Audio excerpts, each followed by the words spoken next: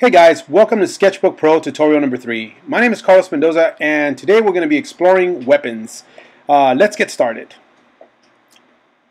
Today we're going to start with some warm-ups.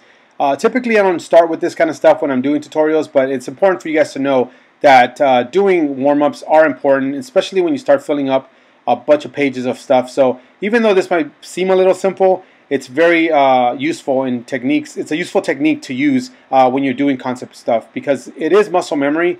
And I do want to encourage you guys at this time to draw a lot and spend some time on your sketchbooks, just kind of researching things, studying stuff, and really putting in some great references, some mental references in your mind. Oops, mental messages in your mind, and that way you guys can explore those when you're doing new techniques and new design. So at this point, let's get started. We're going to use the mirror tool. We've been using this tool from the beginning of these tutorials. So from here we're going to be doing these kind of gesture lines. Alright, so let's start doing something with a little bit of a theme. So when I draw, I like to do things with themes. So here we're going to do a couple of vampire style weapons.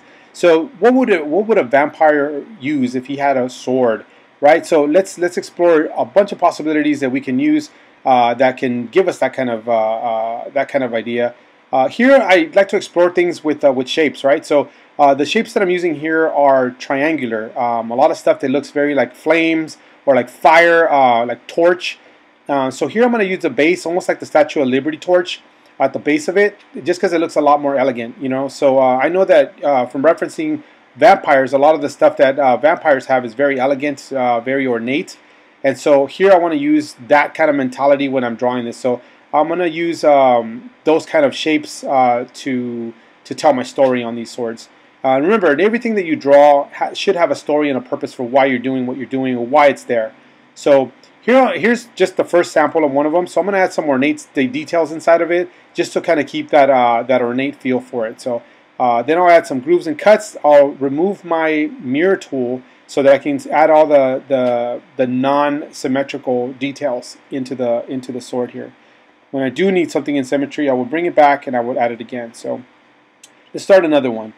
For this one, let's go a little bit more literal, right? So here we're going to do a little bit more of like an actual vampire or bat-like sword. So again, keeping with the ornate theme, let's start doing something a little bit more like a traditional blade.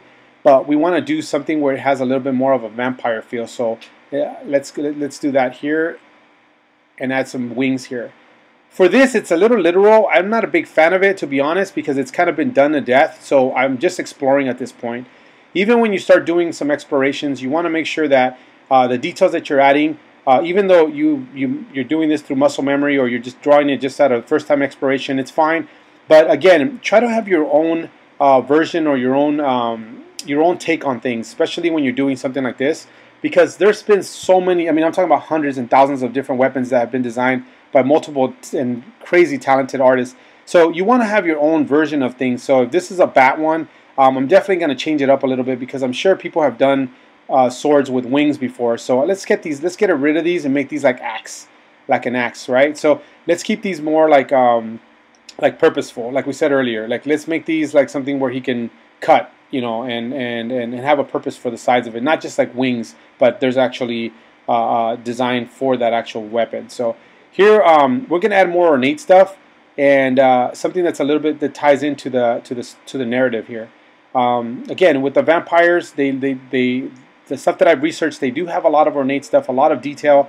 So I'm gonna add that to my sword. I want to have details. I want to have these kind of extra little pieces and stuff. Let's erase this skull here down at the bottom and add again more ornate pieces and stuff, because again I want to make it elegant looking. I don't want to make it like kind of demon-like or anything like that, because again this is not what we're trying to do here. We're trying to keep it elegant and yet keep it some type of vampire-like weapon. So let's do another one here. Here let's try to go broad. I was trying to go a little bit bigger, but I changed my mind on it because again vampires are very, from what I've seen, I've never seen an oversized one, so which would be pretty cool. But they're fairly thin. They're in shape and they move very quickly. So all these guys' swords should be somewhat like you know, thin and in the blade. And you know, I know I'm making one of them a little bit broad, but I'm going to make this one a little bit thin. I'm going to use this this kind of sun-like shape in the center of it, just because I know that some of the vampires carry these like emblems of like the sun or something on their chest or necklace. So I'm going to use that as inspiration for this one right here. And again, exploring stuff.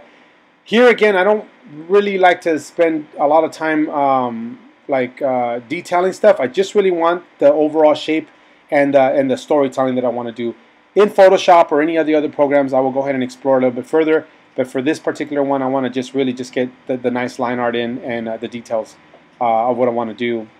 This is going to be like my underbase, so when I do go into details like with Photoshop with some color, I will have a great foundation here at this point. So I do want to not explore too much here. I'm sorry, I do want to explore a lot here, not explore when I'm in Photoshop. So remember that, guys. Don't try to explore everything in your sketches, not during your line art, because it saves a lot of time. So from here, after I'm adding my details and stuff, and I am using the mirror tool here, I'm going to take the mirror tool off and add all my details and cuts inside of it so that I can make it a little bit more asymmetrical. And from that, I could just, explore some cuts, some new details and stuff that are not necessarily on the opposite side. But when I do want to add that, I will bring the mirror tool back again and, again, add the details that I need to. So thanks again for watching my tutorial, guys. Hope you guys learned something. I'll see you guys on the next one. Thanks.